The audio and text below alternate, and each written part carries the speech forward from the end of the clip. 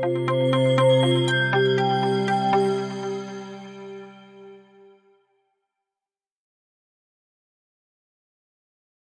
speaker is Andrea Costamagna from LSI École Polytechnique, but Lausanne. So I said that some years before. So Andrea is talking about designing models using machine learning, in fact. So the stage is yours, please. Thank you very much. So yeah, about the project, the work I'm about to talk about is I'm in a work I did back in 2020 in collaboration with these amazing researchers, and it's about designing models using machine learning. And in particular, we will focus on this physical object, which is the one-body reduced density matrix. So before to dive into the problem, let's give you a little bit of background and of motivation. And everything started with some experimental motivations, actually. So this is the synchrotron Soleil, and here people study the interaction of radiation with matter to extract properties of materials. So the basic experiment involves a material, and you can position a detector at a given angle, and then you study the way that the light, the radiation interacts with matter in order to extract electronic properties of that material. Now, the fact is that these experiments are very time demanding. And for this reason, experimentalists started to be interested in machine learning tools, ever since they were proved to be effective in predicting properties of materials. So they started to question if it is possible to use machine learning to reduce the time needed for performing these experiments. That is basically to performing low accuracy experiments and then using machine learning to achieve higher accuracy. Now, this led to a more theoretical motivation, which is if the machine can do it, is it possible to exploit what the machine is learning to get some theoretical insight? And this brings us to the LSI laboratory. So this is a more general problem because basically it is asking ourselves, can machine learning have an active role in model designing? That means not just blindly learning what output for a given input, but more some theoretical insights in the sense kind of learning with the machine in a way that I hope will be clearer by the end of the presentation. Now, that at the time there was COVID-19, so we did not have the possibility to get a sufficient amount of experimental data to handle the first question. And so apart from some preliminary study on all the experimental data, we focus more on a more theoretically oriented case study, which is building functionals. That is basically the topic of this presentation. Now, let's now dive into the physical object we wanted to analyze. And also, let's try to figure out why machine learning could be a nice way to approach the problem and to study this kind of physical object. The statement of the problem. So we have a system in which there are n electrons, like a molecule, and we want to extract properties of this system.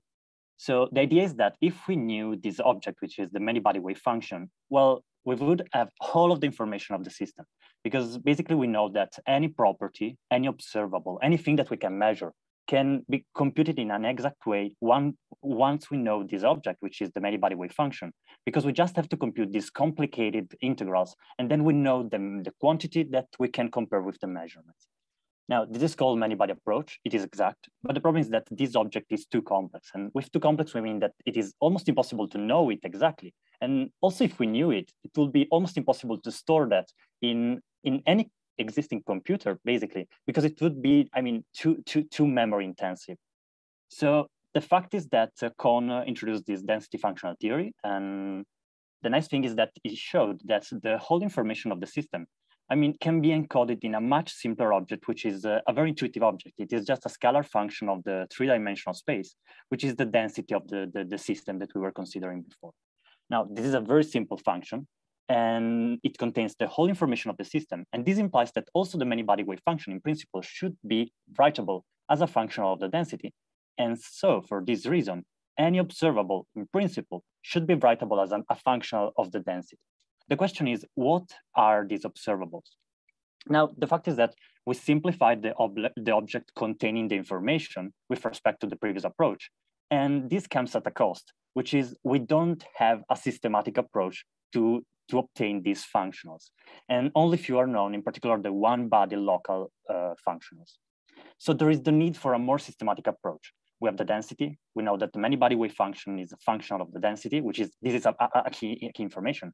And so we want to obtain a systematic way of finding these kind of functions. Now, before we said that we have these two information holders that contain the whole information of the system. And the idea that we could introduce an intermediate quantity like the one-body reduced density matrix, which is a little bit more complex than the density, but it's still far simpler than the many-body wave function. And then this is interesting because, well, it contains non-local information. And thanks to this information, a wider class of functional are known as functionals of the one-body reduced density matrix, like a one-body local, just as before, but also non-local this time. So the idea is that this object can be obtained as just starting from the many-body wave function. And this automatically implies that in principle, it should be possible to find the density functional of the one-body reduced density matrix. And if we were capable of obtaining that, we could substitute it into the formulas we have for the observables as function of the density matrix, and then, as a consequence, obtain the function of the density. Now, the goal becomes finding the density functional of the one-body reduced density matrix. And since there was almost no work to date, what we did was to start from the simplest many-body problem, which is a 1D system with 2 electrons. Now, again, the goal.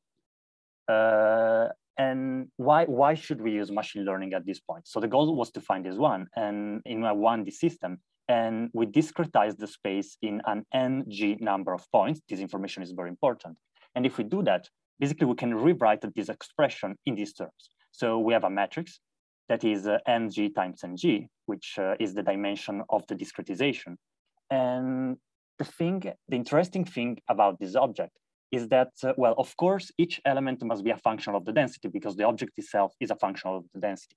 But the most interesting thing is that the diagonal itself of this object is the density of the system. And so the thing is that we should use machine learning because this object, or we could use machine learning because this object is very strongly constrained.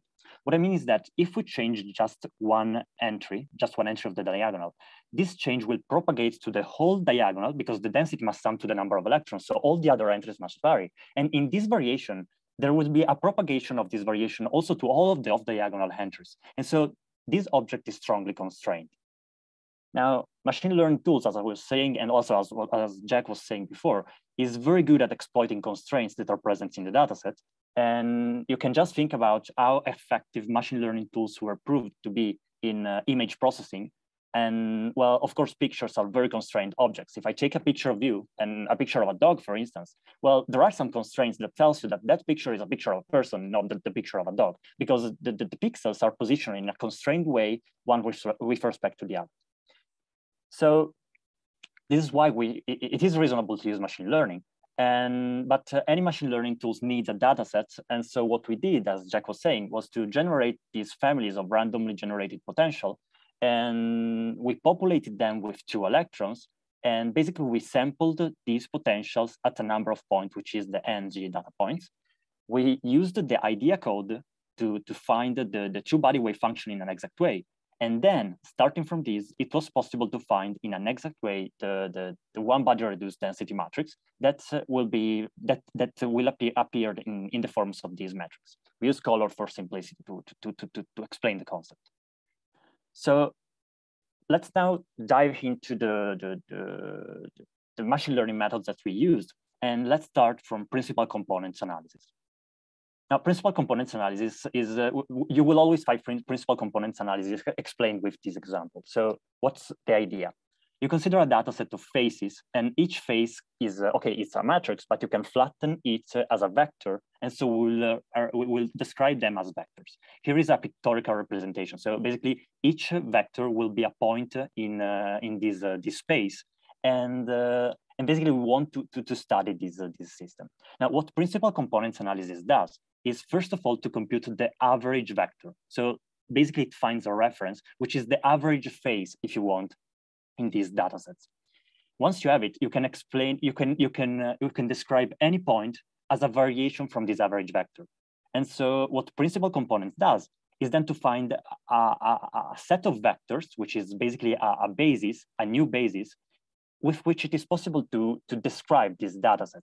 And in particular, this basis, that is the basis of the principal components, is very, very interesting because the first principal component will be the components along which the data will most strongly covary. So basically, the data are as you can see here, have a strong variation along this line. And so the first principal component exactly encodes this kind of information. And then this value sigma 1 tells you what is the importance of the first principal component. Then the second principal component will be orthogonal to the first one and will tell you what is the direction along which the data most strongly covary that is orthogonal to the first one. And again, sigma 2 will tell you what is the importance of this second principal component. As Jack was saying before, if the points were on a line, it would be automatically, it is easy to understand that this value sigma 2 would be equal to 0 because the importance of the second principal component would be completely absent. So just to understand, there is the most important thing here is the so-called principal component decomposition. So the idea is this: if you give me your photo, what I can do is to represent your photo in these bases. So what I will do will be to take the average face, then I will take your face, I will subtract your face to the average face, and after that I can recompose your picture, which is gamma, it is a function of your name, by performing this decomposition, the average plus the projection of your face along each of the principal components. And so basically these coefficients are the so-called, are basically some functionals of your name, because they will tell you how much your face vary along the first principal component, along the second principal component, and so on. So the thing is, there are two important things about this.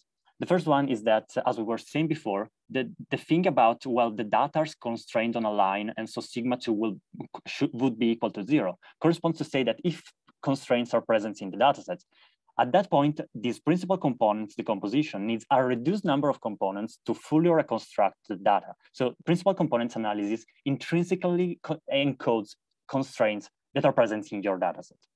And the other interesting thing was that, well, we wanted to build functionals. And so, well, the idea was that your name corresponds to the density of the one-body reduced density matrix. And so finding the functional as a function of the name corresponds for the one-body reduced density matrices as finding these coefficients as function of the density.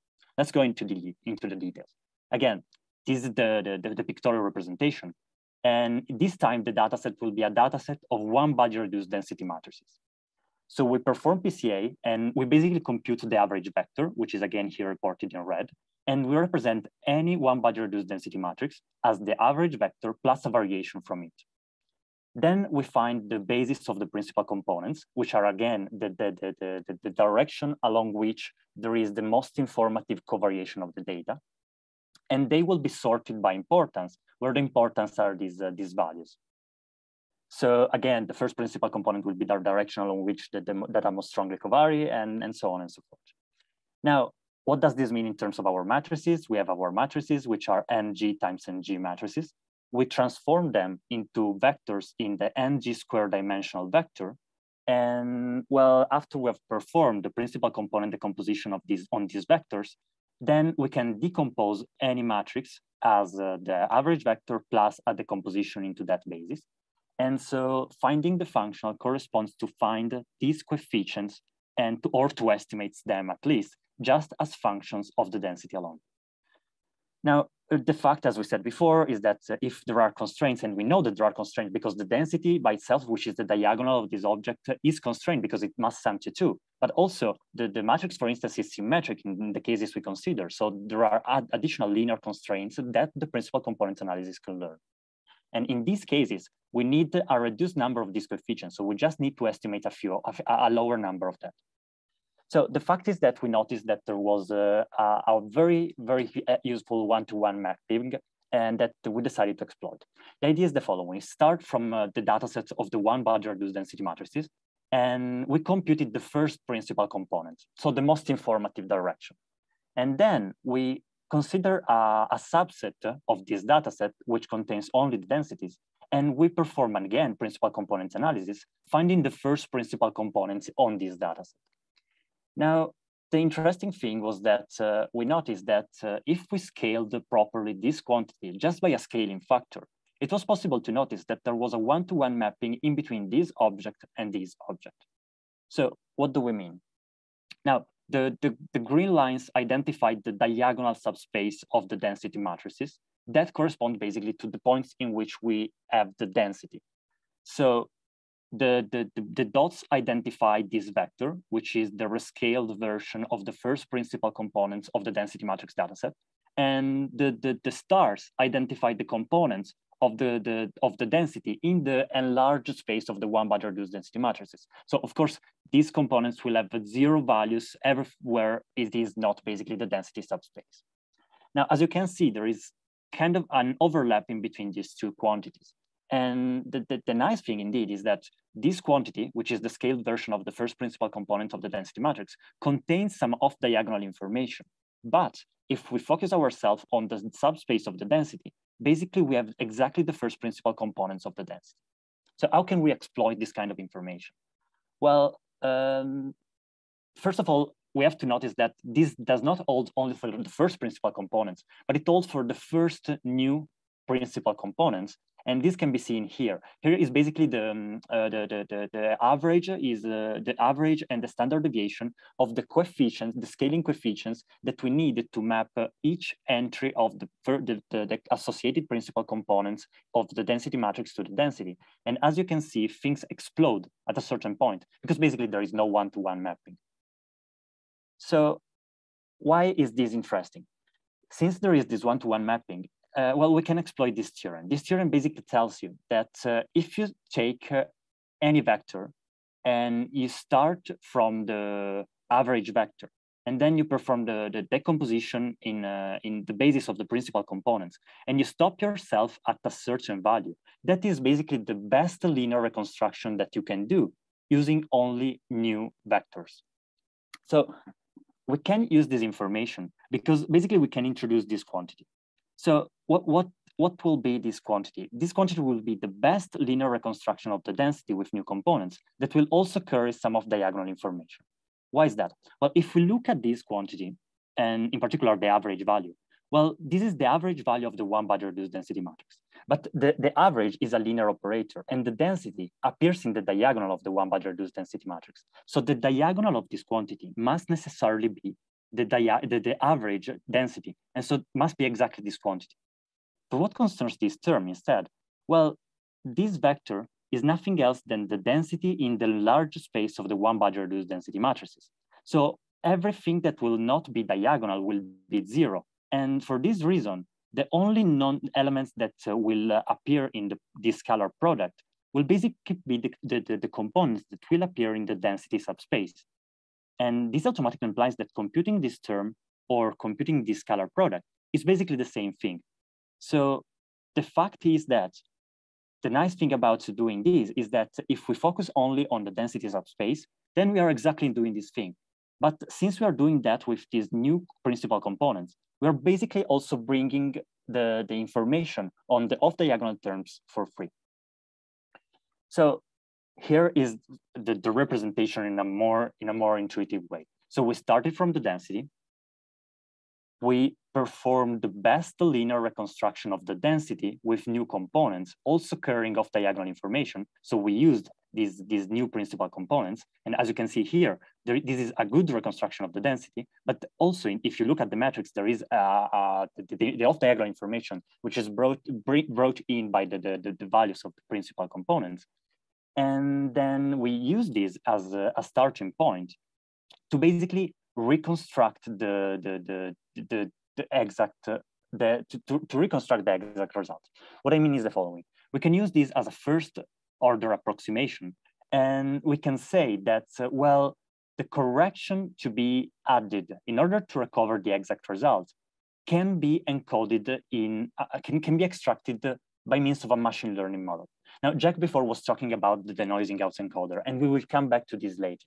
But the idea is that we already helped a lot of the machine learning models. And so if we had to start from scratch and to learn the one-body reduced density matrix just from the density, then the fact is that the machine learning models we would have used would have been much more complicated than the one that we had to use. And we will see these in a while. So once finished with the principal components analysis, let's consider neural networks and feature engineering. Now, Jack has already talked about this, but redundancy is never bad. So we have the perceptron, which is basically nothing else than a parametric model that can be used to do linear regression. So we want to learn the value of a function, y, as a function of the input v. And the only thing that we need to know is to learn these parameters that are w and b. Now, this kind of model can solve any linear regression problem. And here is an example. So the hand function is basically a linear problem because basically the points that are here, and are here. So if you evaluate the end function in this point, will always be false. Whereas the only case in which the end function is true is when both the inputs are true or one, and so only here. So you can write the end function as exactly in terms of a perceptron rule, because the output of this function will be one if the input of the argument of the function is larger than zero, and it will be zero if the argument is lower than zero. So this is basically a problem for which linear regression is doable, and this is basically a linear classification problem. The idea is that you can separate the space by just tracing this line. Now, the fact is that not all the problem can be solved with a linear regression model. And in case we had a nonlinear regression model, we have two possibilities to solve this problem. The first one is to exploit the universal approximator theorem that basically tells you that you just have to make the model a little bit more complicated. But then this parametric model associated to this model, which is a little bit more complicated, can in principle learn any function that you want, provided that, of course, the activation function is compatible with the image of the function that you want to learn. The alternative is to encode some analytical inside and to map the problem to a linear regression problem. So the usual example for this is the XOR problem. Now, this is exactly a binary classification problem, just as the end function. But this time we cannot trace any line to perform a linear classification or a linear regression. But what we can do is to, instead of using the original feature, to map this original feature to new features that are the original features and an engineered features, which is basically the product of the two quantities, of the two inputs. If we do that, basically what we are doing is taking the 1, 1 input and we are raising it into a third dimension. That is here represented. So we take the 1, 1 and we raise it to the third dimension. And in this way, the problem at this point becomes linearly separable. So we can solve a nonlinear problem with a linear model, just engineering the inputs. So now, why are we interested in this? Because, well, so far with the PCA, we just considered the linear constraint. We just introduced a linear model, and then we had to use machine learning to recover the nonlinearity. Now we want to get some insight on the nonlinearity of the problem. And for doing that, we consider the simplest possible system, which is the Hubbard diamond. Now, this is interesting because it is the simplest non-trivial system. And also it is interesting because there are analytical solutions in 3 limiting cases that we will exploit all of them, and we will exploit 2 now and 1 later. So the density matrix for this system is basically this 2x2 matrix. The density is a mass sum to the number of electrons that are 2 in our case. And so basically we will have that one value will be gamma 1, 1, and the other will be 2 minus gamma 1, 1. This is one constraint. And then the matrix must be symmetric. So basically these 2 terms must coincide. This means that learning the density function in this case, the density function in this case corresponds to find a scalar function of a scalar variable. Now, as we said before, we know that there are some limiting cases in which the density function is known in an exact way. And one is the non-interacting case. The other is the strongly interacting case, for which we have these 2 formulas. And here they are represented. So this is the non-interacting case. And this is the strongly interacting case. Now, as you can see, the model is strongly nonlinear. So the constraints in between gamma 1, 1 and the output are strongly nonlinear. And this is what we want to learn. Now, the starting point of our analysis was to try to teach the Hubbard dimer to the machine. And the most straightforward way of doing that would be to exploit the universal approximator theorem, because we said that this network can learn any kind of function. Now, the thing is that anyway, as we said before, the nonlinearity is very strong. And so we started to do this to try to learn that with a multi-layered network. But that would have been brute force machine learning. And the network we needed was really overcomplicated. It was it had a lot of parameters because the square root nonlinearity is a very tough one for the machine to learn. And so rather than going in that direction, we noticed the following thing. So if you work a little bit on the analytics of this formula, you notice that a very important term is gamma m, which is the minimum of the two values of the density. Because if you do that, basically you can redefine these new variables, Z1 and Z2, in the case of the strongly interacting case, and in the case of the non-interacting case. And if you do that, and what happens is that both the expression can be written in this form. So quantity Z1 to the power of something, that is a parameter, and Z2 to the power of something, which is a parameter. So we perform the exponential of the logarithm of this term. And what we see here is nothing else than a formula, which I hope you remind is very similar to the parametric model that is nothing else than the perceptron. So I will show it to you again. So we said here, we have a nonlinear function, or here better, a nonlinear function of a linear combination of inputs multiplied by a coefficients to be learned plus a bias term. So here we are. This is exactly what we found. So we managed to cast these models into the form of a perceptron. So instead of using a very complicated network to learn this nonlinearity, we just need a single perceptron. That is the minimally complex architecture. So indeed, we used the backpropagation to learn these parameters that are W1 and B, and we found what we were expecting. So W1 and W2 are both around 0.5, which encode the square root nonlinearity. And then the bias is almost zero because we put that only to recover the functional form of the perceptron. So this is basically the main take-home message of this presentation, which is that minimizing the complexity of the machine learning models basically corresponds to gaining analytical insight. So no rocket science, but it is a very, very useful way of approaching the problem. So, well, the fact is that now we have the two limited cases that are the non-interacting case and the strongly interacting case. And the thing is that we started to question if it was possible to use the insight that we gained while teaching the dimer to the machine in order to also extract all of the other interaction strengths. So all the other cases, interaction strengths that were not either strong, either very strong, limits to infinite, or absent. So what we noticed while doing this process was that a very important variable is gamma m, which is the minimum in between the values of the density at the two sides. Indeed, the two functional forms for the non-interacting and the strongly interacting case are very similar to each other. The only thing that changes basically is coefficient. And so what we postulated was that that thing was actually the only thing varying for all of the possible interaction strengths. Now, something that we can always do is to write this term as the sum of two contributions. And so what we did was to write this term as the function as the sum of the same term evaluated in one plus a correction to that value. But why did we do that? Well, because the case in which gamma m is equal to 1 is the third case in which we can solve in an exact way the Hubbard dimer. And so basically, gamma to 1 can be found in an exact way as a function of the interaction strength when gamma m is equal to 1. So the only thing that we had to do was to substitute gamma m equal to 1 and then to invert this expression to find this term.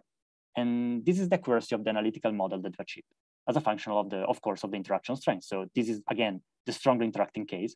This is the non-interacting case. And these are all the intermediate values with the approximation that we had. So, well, at this point, we could have proceeded with some perturbation theory or something to recover the exact, a better result. But what we preferred to do was to basically use the informed, in some way, deep learning to correct the model. And again, the idea is that these models that we needed to achieve this accuracy, which is almost exact, was much simpler than any network that we tried to use to learn the one Badger reduced density matrix from scratch for this two sides case. So this concludes the part about neural networks and feature engineering. And let's now go back to the concept of using the noising autoencoder, the thing that I told you before. Now, what are autoencoders? Again, Jack already told about that in a very, very good way, but the idea is, as I was saying, that we have some input data, and the idea is that we want to reconstruct it at the output. And the way we want to reconstruct it is by first encoding it, so to map it into a lower dimensional space, and then reconstruct it using this decoder and to reconstruct a higher dimensional information. Why should we do that? Because if the input is as constraints, well, the encoder must actually learn these constraints, because otherwise it will lose information, because here it has a lower space in which it can store this kind of information. And so the encoder is forced to encode, to find the constraints that are present in the input data. And then the decoder must take this lower dimensional thing and must reconstruct the data. So these objects, the autoencoders, are very good for finding the forward and the inverse operator to encode the constraints.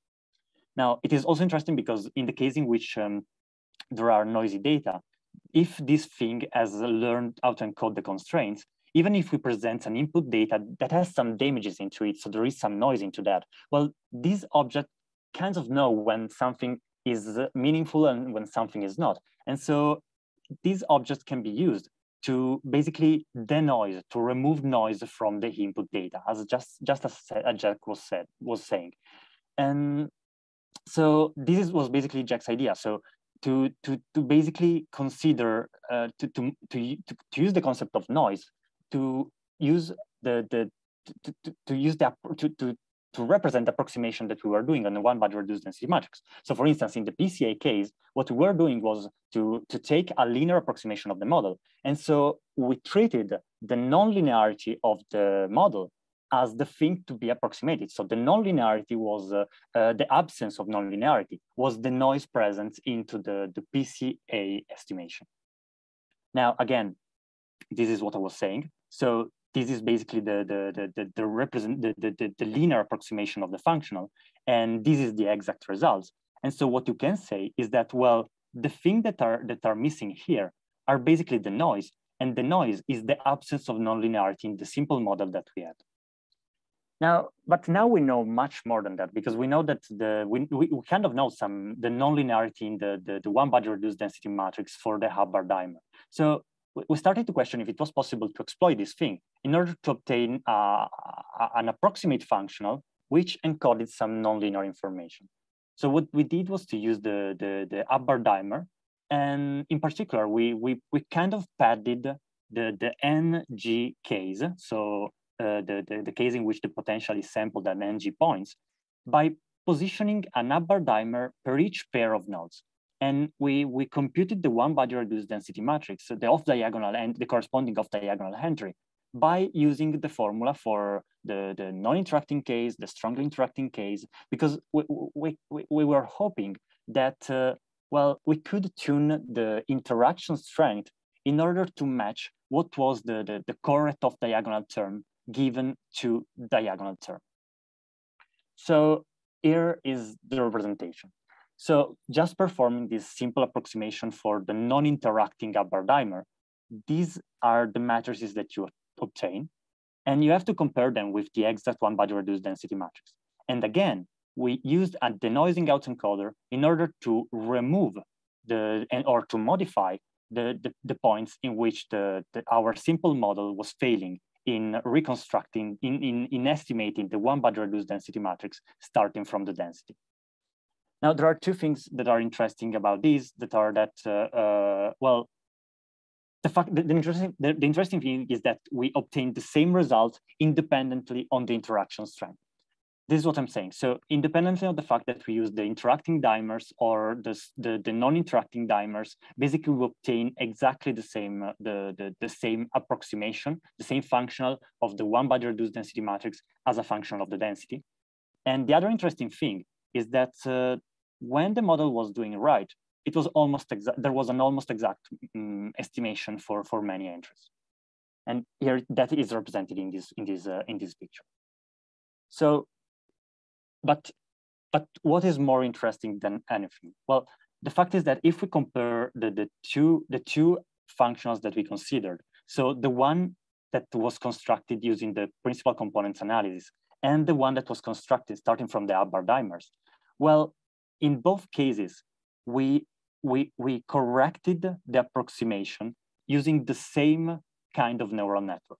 So 5 convolutional layers. Jack told you about the convolutional networks. So basically, we use the same architecture in both the cases, the same number of filters, and the same dimensionality of the reduced space. And the nice thing was that even if we consider the same architecture, in the case of the PCA, it was much more difficult for the network to learn how to reconstruct the correct one-body reduced density matrix. And indeed, it needed the 200 epochs with respect to 50 epochs, where each epoch is the number of, in each epoch, we consider all the data points in our data set. And also the loss at which the autoencoder in the case of the PCA functional was worse than the one that we achieved for the case of the upper diamond. That again brings us to the same conclusion. So minimizing the complexity of the machine learning models corresponds to gain some analytical insight. So again, here there are some additional consideration. I will not go into the details of this, but the idea is that, well, we tried to, we decided to substitute the density, we tried to brute force with a perceptron the value of an off-diagonal entry as a function of the diagonal. So again, the densities. But instead of using the densities itself, we decided to introduce the information of the nonlinearity that we discovered. And also, we used that activation function, again, the exponential. And this was just a preliminary result, but just to show that actually, if we use the logarithmic perceptron, so this kind of information, this thing was capable of dominating in terms of performance with respect to any other perceptron that we wanted to use, because we actually gained this insight, the insight about the kind of nonlinearity that is present in the data set. So just to conclude, well, one might wonder, what is the applicability of this research? Well, there is some form of direct applicability, but this would be only for systems which are reasonably approximated by our system that is extremely simple. But then there is the method and the information learned. For instance, in the PCA, even if it was worse than the upper dimer estimation, we still discovered that there was a lot of importance of the linearity, and this can be used to build more dataset-free analytical models, which are maybe based on these principal components and to the extraction of these linear constraints. And then there is, again, the mantra of this presentation, which is that minimizing the complexity corresponds to maximizing the analytical insight. Then there is the fact that we found the function of the upper dimer with this approximation for the function of the upper dimer. And this might be interesting by itself because the upper dimer has been experimentally realized. And finally, there is the fact that, well, as we suggested, the upper dimer might be a good candidate theoretical building block for more complex series. And indeed, we managed to encode the two limiting cases in the minimally complex architecture. And so in principle, this minimally complex architecture might be a good candidate building block for more complex architectures. And maybe it might be a cheap, it might yield in the long term to a cheap implementation in dedicated hardware to speed up the calculations. Now, to conclude, I would just like to do some free advertisement because nobody's paying me for doing that. So I want to do that anyway. I would like to say that I would invite you to check the research that these people are doing. These people are amazing. I enjoyed a lot working with them, and it is very good to collaborate with them anytime you can.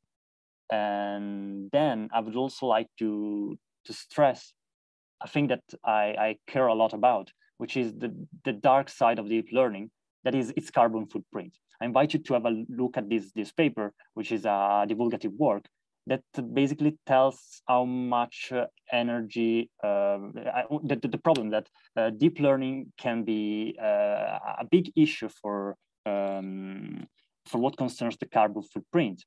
For it has a very big environmental issues. And it is a widespread idea that this is mainly due to two things. That is, first of all, people often do a lot of brute force machine learning.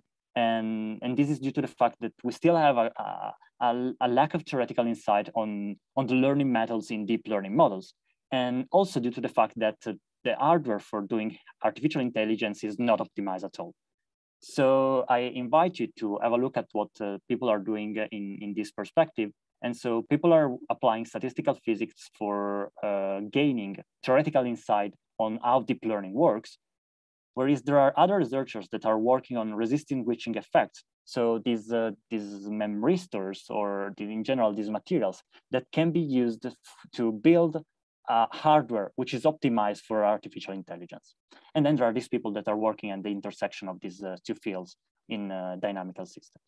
So I thank you for your attention, and I am ready to answer to any question you might want to discuss. Thank you, Andrea. Thank you very much.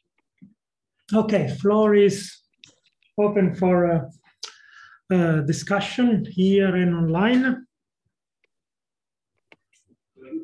Okay. Can I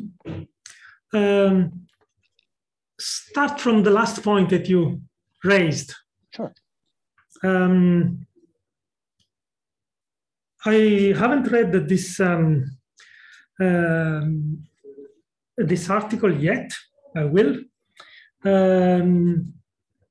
But this point about the optimized hardware.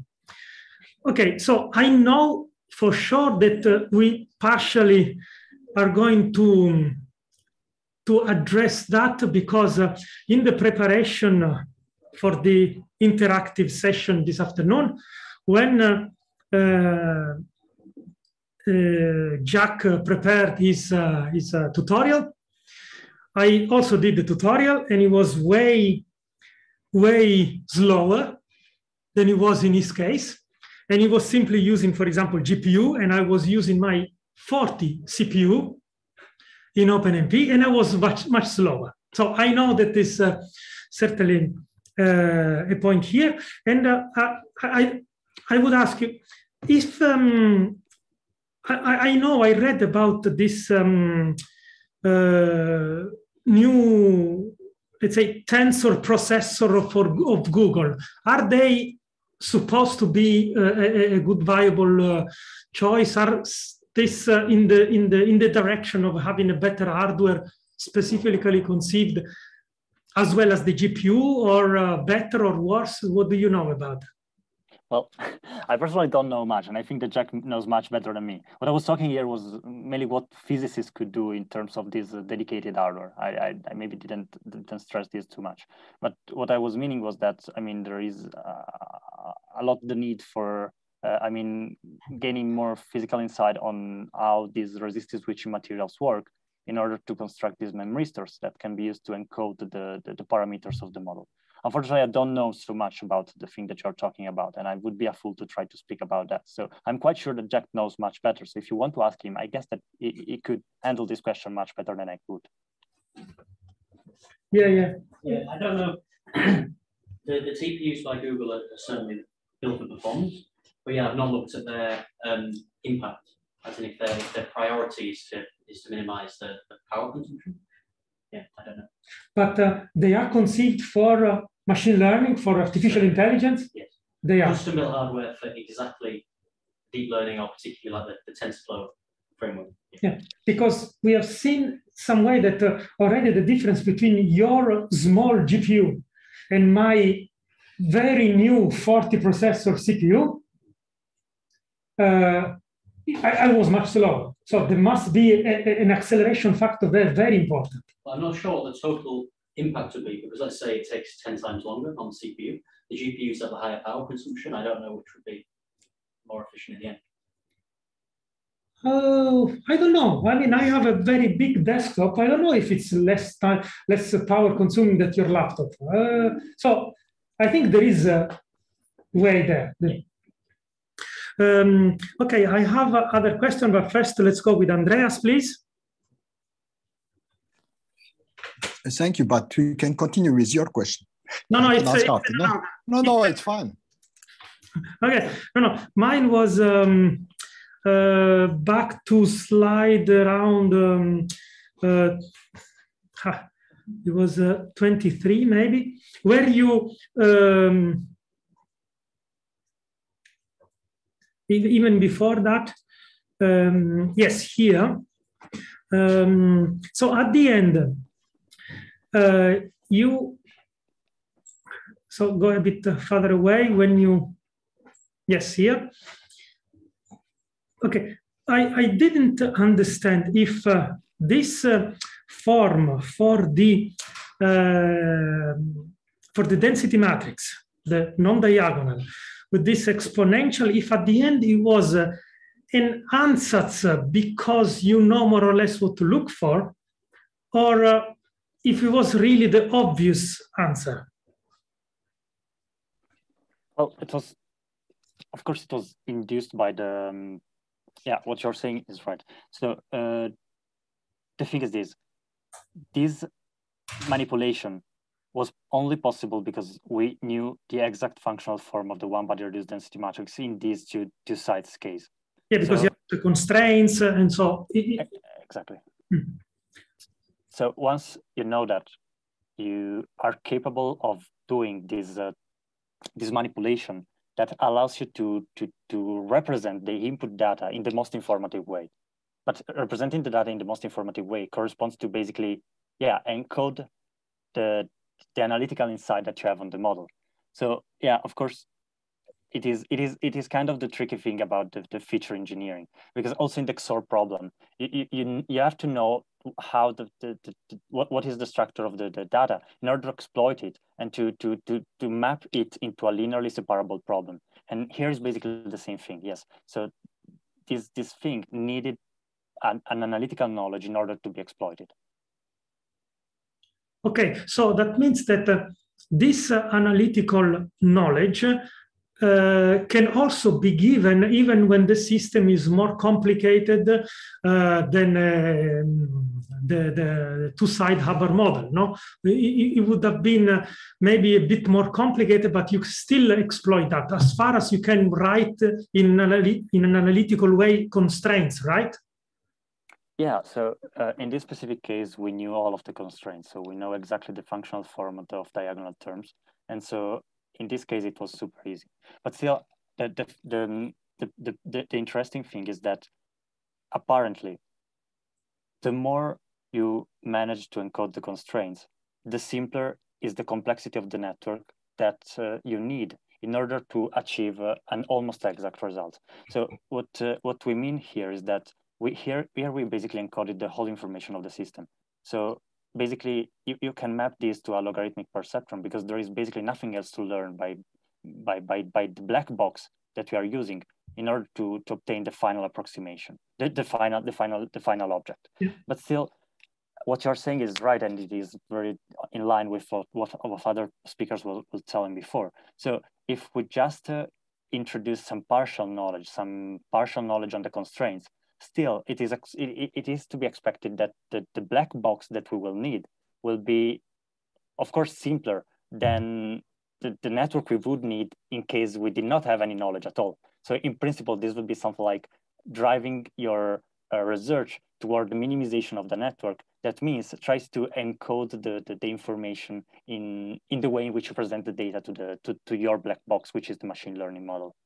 I don't know if I answered to your question. Yeah, of course. It makes sense, of course. Thank you. Okay, so there was Andreas, and then we have someone here. So Andreas, please. Thank you. Well, again, a few points, but maybe I start, I don't know, should I?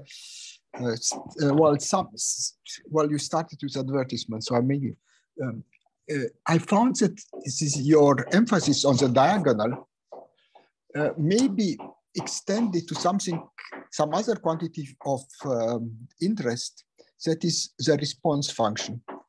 Because for years ago, we looked at simple system, it's a accurate response function, the static, along the adiabatic connection. And we found there also some kind of dominance of the diagonal. So we thought if we master this, we can master the rest. So maybe it would be kind of natural extension of what you did for the density matrix. I see. It's just a suggestion. Thank you for the suggestion. It can be more detailed, but that's the main idea. Okay, thanks. I'm no longer in the field, sincerely. So I guess maybe it might be more interesting for people at the LSI lab in case they wanted to have a master student or somebody working in that direction. I don't know. Maybe it might be of interest for them. Okay. Well, the Paris LSI. Yeah, the Paris LSI. Yeah. Yeah, I play with this thing. Okay, so we have Jonathan and then Kiron. Jonathan, please. Yeah, I was just wondering, I mean, as in the end, you are more or less trying to rediscover some formulas if you ever tried any symbolic regression. So, I mean, you have some very small amounts of data anyway, so maybe that could just work. So methods like CISO or something similar where you try to just, I mean, you give it some data and it just gives you a formula out that, or the best formula for your data under some limitations. Can you repeat the question? Sorry, I didn't quite get it. So I was wondering if you ever tried any symbolic regression instead of the, because I mean, you put really a focus on being able to interpret your model. Yes. And gaining some insights. And so I was wondering, I mean, traditionally, neural networks are not the best at that. And we have, for example, symbolic regression methods or others that might be better suited to that. And I was just wondering if you ever tried something like that. I've never tried that, but it's interesting. Definitely interesting. Okay.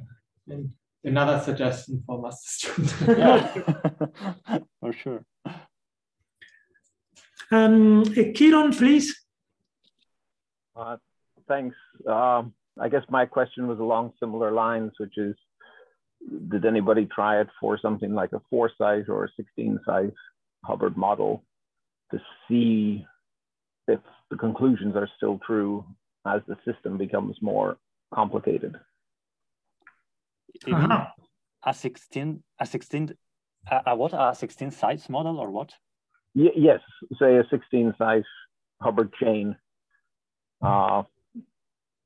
You know, in which case you don't have, you know, simple analytic solutions. Well, to see if I may have missed it because I was having my breakfast. Sure. Well, in this case, the idea was kind of in that direction. So we wanted to build a more complex models starting from simpler models. And so somehow to use the Hubbard dimer as an auxiliary system in order to find out the one body reduced density matrix for a case in which there is always a 1D system, but there is a larger number of sites, and this system still populated with just 2 electrons. So this is the only thing we did for a more complicated model. And the idea was actually that one, to try to build up more complex systems starting from the building block that was analytically known. And so the idea was to raise the complexity. So the first degree of complexity that we could add was to add sites to this model, and then try to get some analytical insights starting from the knowledge we had on this two dimer case. And again, we could have used the machine learning as a way to enhance these models, and hopefully to kind of explain to understand what was the analytics behind that. We didn't do anything more than this. That was to estimate the one body reduced density matrix using dimers per each off diagonal entry, and we actually noticed these things that are I mean, there was kind of a good approximation of some terms, and we gave some qualitative explanation of this reason. But still, I guess there is some. I mean, the theoretical calculations behind that have not been done and might be done at a certain point. Right, and I guess I would have been more interested if, you know, the number of electrons had also gone up with the number of sites, so that the sort of interaction parts become much harder. Yeah. Sure, we didn't do that, unfortunately. Okay, thank you. Thank you. Okay. So I don't know if there are other questions. I have a very small one, even if I'm afraid that I won't understand your answer, but I will do it anyway. At the towards the end, you've shown different performances about the activation function. There was the sigmoid and the linear and then the logarithmic, and there was one much better than the others. Now, my understanding was that this perceptron, this function was there to bring the nonlinearity into the game. Yes. And here I see very different, and I have one that performs much better than the others, but I have difficulties in understanding why using this logarithm, for example, is much better than the others. So, because I'm far away from this topic, and so just looking at the formula, it's not obvious to me why one should work better than the others. Are there any physical things that we can say there, and maybe that's obvious and I just didn't get it? Well, I guess, again, what we were doing here was, let's go back here. So the idea is this. All right. This is basically the same thing that happened here, because what we want to do is, what we wanted to do was to find an off-diagonal term as a function of the diagonal. And we were basically saying, okay, let's build a perceptron which takes as input the density elements that are the inputs, and that outputs only this term here. So here's the thing. If we do that, if we just use a perceptron, so just a parametric model, and we used some random, some activation functions. So these are functions that can be used generally in any neural network application, or we just take the linear value of that. Well, if we do that, basically we are not inserting any information about the system. Instead, if we use the logarithmic perceptron, I just called that way because we introduced that as before. What we're basically doing is instead of feeding this network with the value of the density itself, we're feeding that with the logarithm. Now, again, the answer to your question, I guess, is very similar to the answer to this question, which is why the off-diagonal entries are very well estimated by the Aberdeimer model.